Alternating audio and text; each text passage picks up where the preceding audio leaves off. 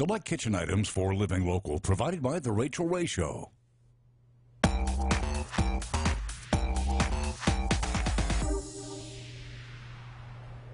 Welcome back to the Skint and Dent Kitchen. A few weeks ago, we made peanut butter dog treats to take over to the animal shelter. And ever since then, somebody's been asking for peanut butter cookies. We need peanut butter human treats as well. Okay, so we have got you covered today. We are just using a classic recipe that I'm sure most folks grew up with.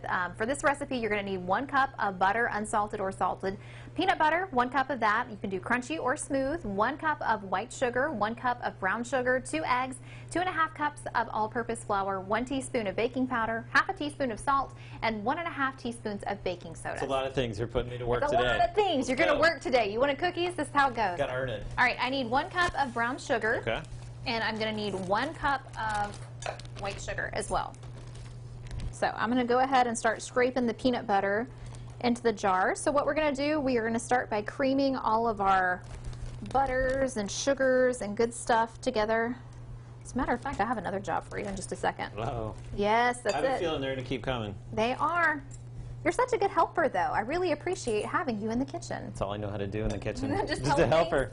Okay, so if you will do this, do me this favor. I need you to go to the microwave and get the butter out of there. Okay. Then I went ahead and softened earlier. I'm going to go ahead and add our sugar in here. So we've got 1 cup of brown sugar, 1 cup of white sugar. We've got some butter that we've softened, which is 2 sticks. We're going to go ahead and add that in there. You'll close those things up. Fantastic assistant, you. So peanut butter cookies, they're one of your favorites, huh? I love peanut butter cookies. You just like peanut butter. Oh, yeah, peanut butter is just my favorite. You can't go wrong with some peanut butter. Okay, I'm going to give you that. I'm going to go ahead and scrape this off and start creaming these together. You know we like our messy projects. So, while I'm doing this, we're going to need 2 eggs. 2 eggs? Uh-huh. Let me mix it up just a little bit more. I feel like you're about to throw those at me. That's what it looks like. 2 extra eggs, so I could throw them. No, that's not what we're trying to do today. I joke about the messy project. That's not what we're after. All right, so we're putting all of the butter and sugar and peanut butter in together. Starting to look like something. You smell it too, can't you? Smells really good. All right, so we're just going to turn it up just a little bit. Go ahead and cream it together some more. Okay, now you can crack an egg in there. No eggshells, please. Just the egg. Okay, 1. Here's your bowl for your eggshells. There you go. And then I'm going to need another one. I won't get you with the mixer. I saw you dancing back there. Thank you.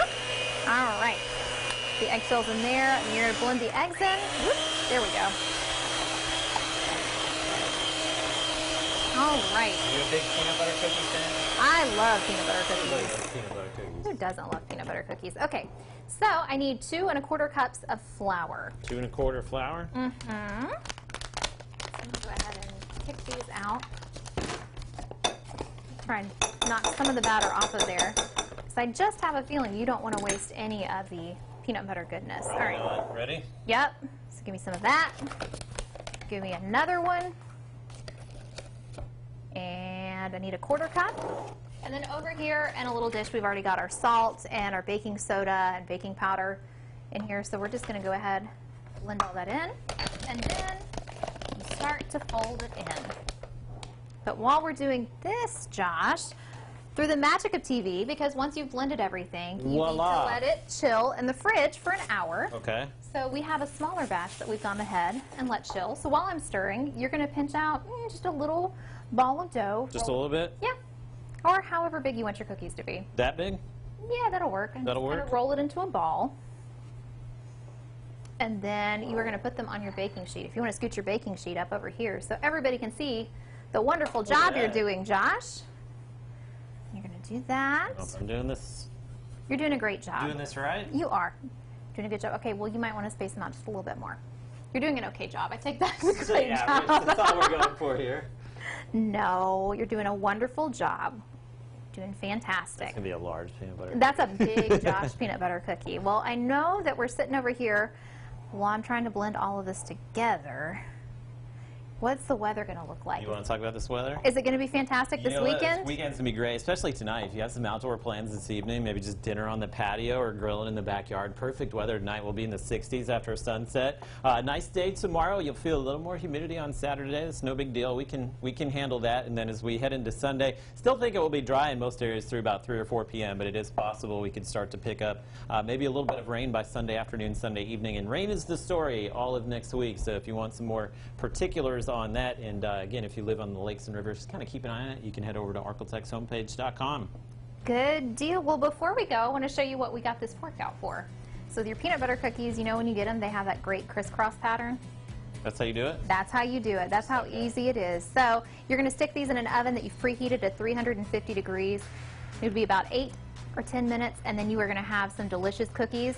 But have a wonderful weekend, and we will see you again on Monday for Loving Living Local.